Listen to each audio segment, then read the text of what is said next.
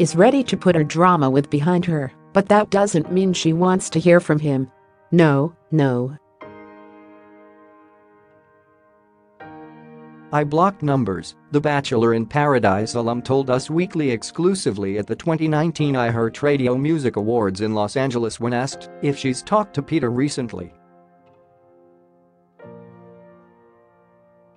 I think it was just maybe a misunderstanding from both of our ends.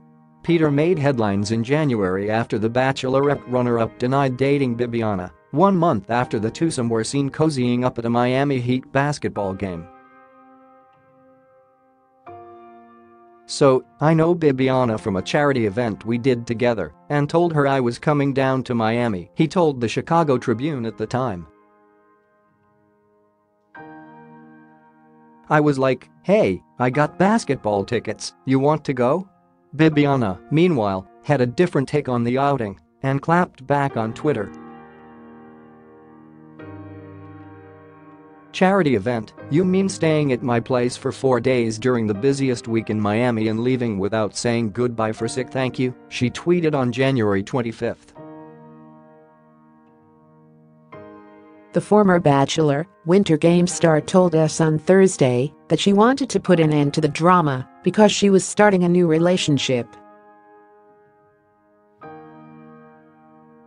I think all of that happened while my relationship was beginning, so I kind of dropped the mic, and then I was like, let me revert back to my cave, because I'm happy now, she explained. Good energy is needed at that time, so I didn't really want to focus on the past.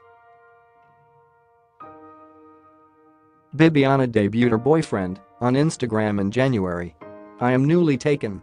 I hope that I feel like he's the one, so you won't be seeing me back in paradise, unless needs a bar back, then I'm totally there, she told us on Thursday. We're not on the Bachelor timeline. He did say I love you fairly quickly, so yes, I did go 0 to 100 right away with that. But we're taking it easy.